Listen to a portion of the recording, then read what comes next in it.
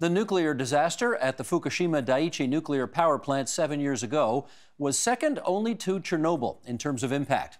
The meltdown of 3 nuclear reactors released massive amounts of radiation, much of that into the Pacific Ocean. Years later, that's made its way to the Canadian Pacific coast. Joining us now to explain whether it's as dangerous as it sounds, in Victoria, British Columbia via Skype, Jay Cullen, professor at the University of Victoria's School of Earth and Ocean Sciences. He's also head of Fukushima Inform. That's a research effort monitoring the arrival of Fukushima contamination into Canadian waters. And Jay Cullen, it's good to have you on TVO tonight. How's it going? It's going well, Steve. Thanks. Good. Thanks for joining us. I wonder if we could start, just for those who may need a bit of a refresher, to have you remind us briefly of the events that transpired 7 years ago. Well, one of the largest earthquakes that we've actually measured in the modern era, a magnitude 9 earthquake, struck off the coast of Japan. And in response to that shaking, the nuclear reactors that were operating at the Fukushima Daiichi plant went into shutdown. But in that state, they still must keep their fuel cool.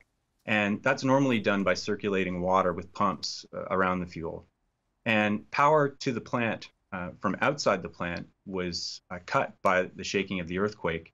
And emergency generators came online to keep the fuel cool.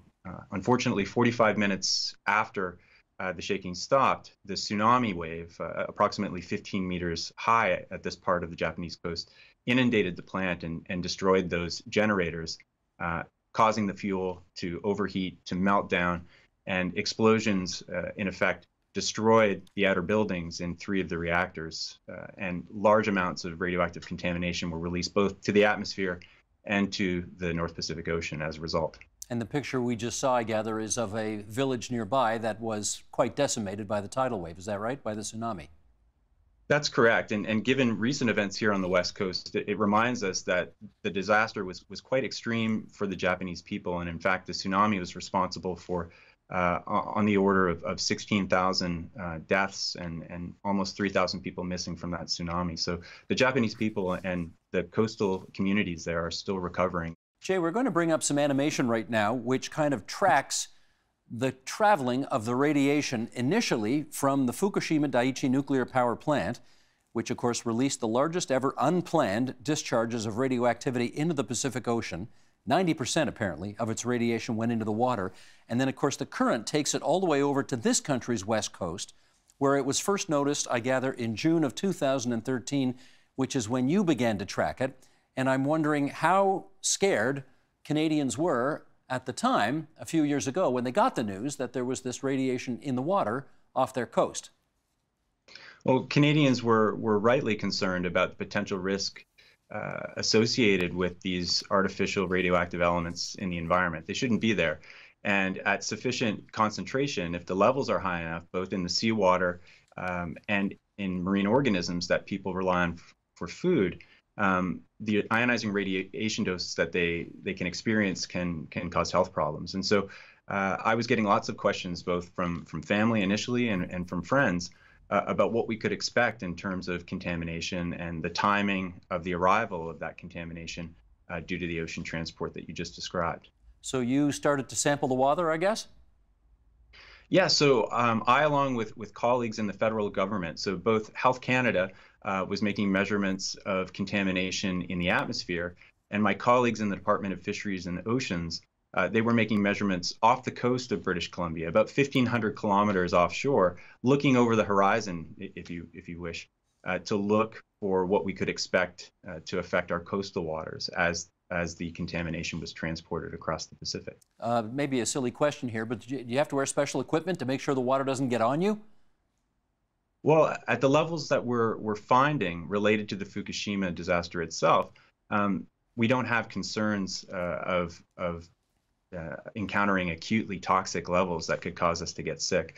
The peak levels, in fact, that we've measured offshore that we can expect from the disaster are about a factor of 1,000th of the level that's allowed in our drinking water before it starts to become a health concern. So we can detect these levels because we have very sensitive methods to detect them, but the levels are really quite low compared to levels known to cause significant health risk, either to animals that live in the ocean or to human beings who use the ocean for recreation or for food.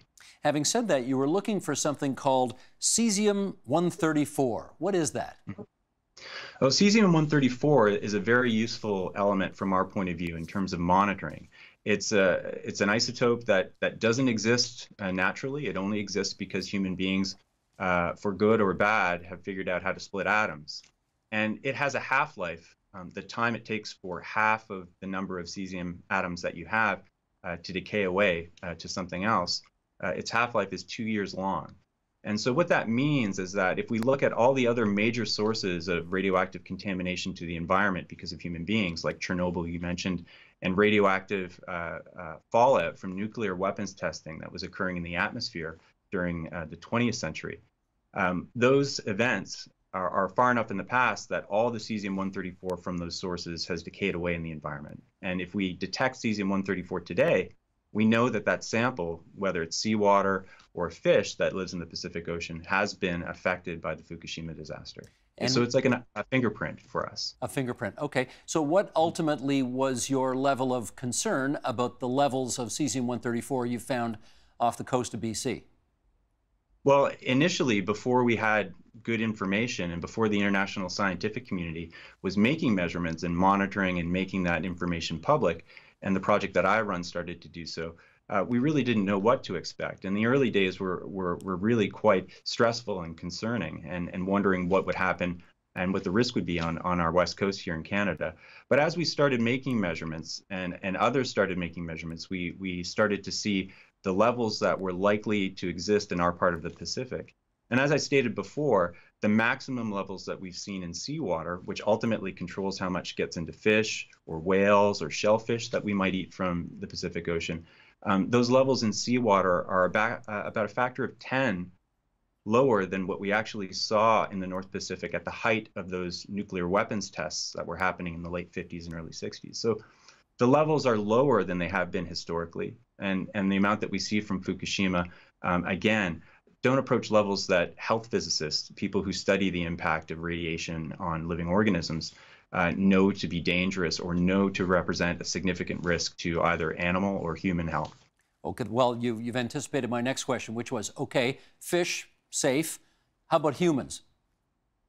Well, again, we've been measuring the amount of contamination that we see in common foodstuffs that we take from the Pacific Ocean. So Pacific salmon in particular, because they're both economically and culturally important to Canadians, and shellfish as well. We've been making measurements to look for this contamination from Fukushima and looking what levels we're actually seeing in the organisms. And in the Pacific salmon, we haven't seen a change in the levels of these artificial, these human-made radioisotopes in the fish when we compare the levels that we saw before Fukushima occurred.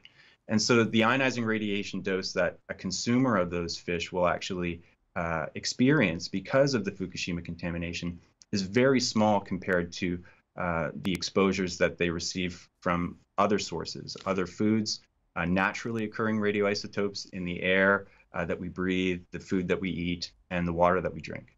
Now, one of the difficulties of the position that you have on this, having studied it and come up with this empirically provable evidence, is that you're fighting one of those great scientific cartoon shows called The Simpsons.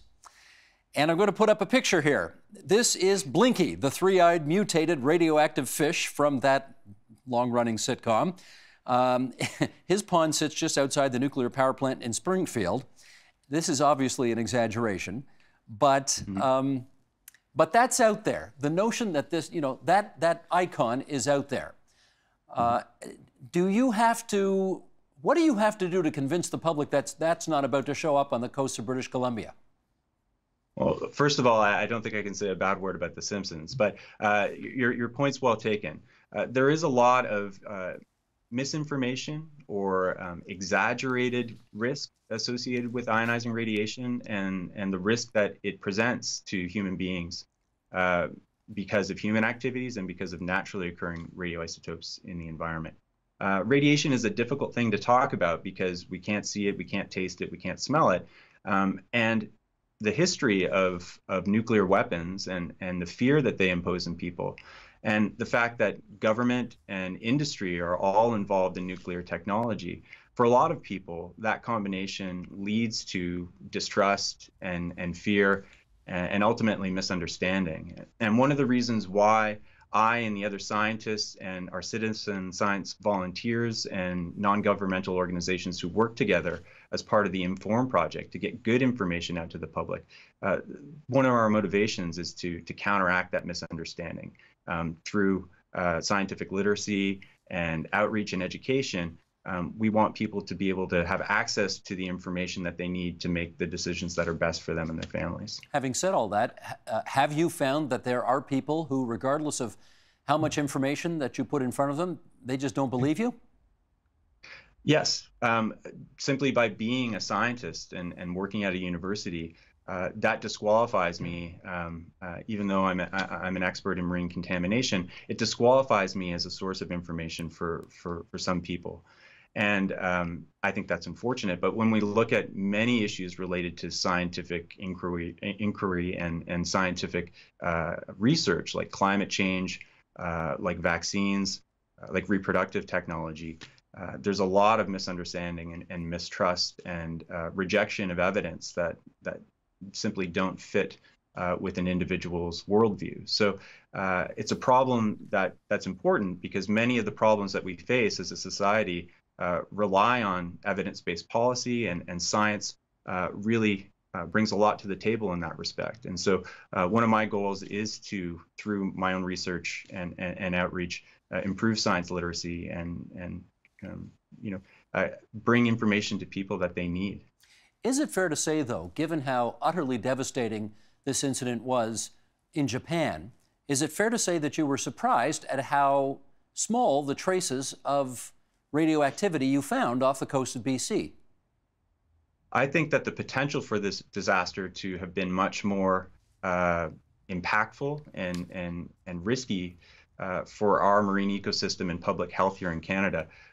There was potential there. And in the early days, as I said, I and other colleagues were really quite concerned to try to understand what was going on at the plant itself. And there wasn't a lot of information or a lot of good information coming out of the Japanese authorities initially. And so there was real cause for concern.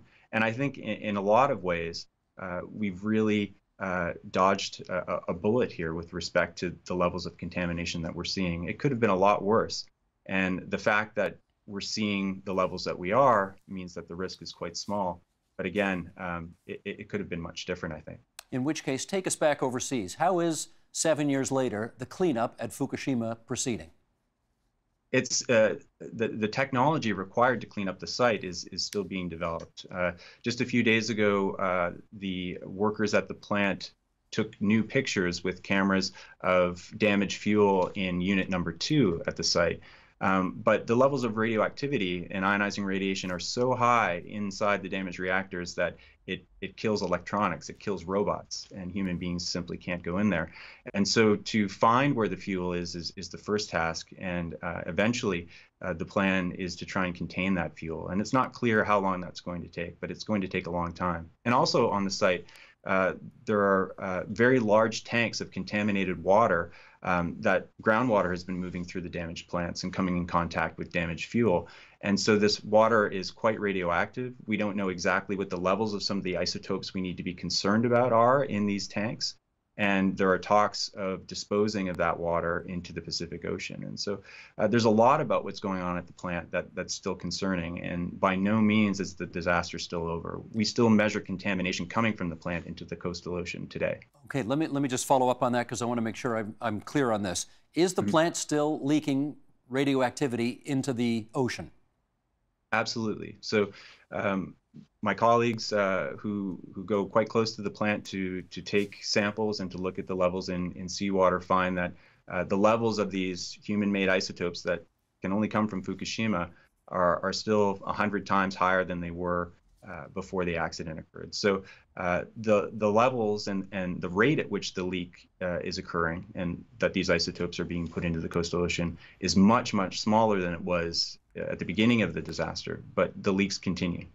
Now, you pointed out radiation is concerning because you can't see it, you can't smell it, you can't taste it, but there would be, I presume, I guess what you guys call flotsam and jetsam, right? Objects, things that you can see. that have made their way into the water and presumably gone with the tide over to British Columbia. What kind of things did you find? Well, all along the coast of British Columbia, we're still finding material that's been transported all the way across the Pacific Ocean by currents from Japan. And some of these items are actually, they have a lot of sentimental value and personal value for people in Japan who've lost everything. And so there's been some very fantastic stories about pieces of somebody's home or pieces of somebody's fishing vessel making its way back into the hands of the family who've maybe lost them or lost their homes. But we see everything from bits of docks to whole fishing boats to a motorcycle which came ashore here on Vancouver Island, if you can believe it. And all of that material is being collected, and the Japanese government actually funded the removal of some of this material through contracts to individuals who went to remote beaches to try and remove this material that was brought over ultimately after the tsunami by the North Pacific Current. There was a motorcycle that made its way all the way from Japan to British Columbia intact? That's so. I don't believe it was capable of running anymore, but it made it all the way. Amazing. Okay, in our last minute and a half here, let me just ask you about what the long-range plans for the Fukushima site are.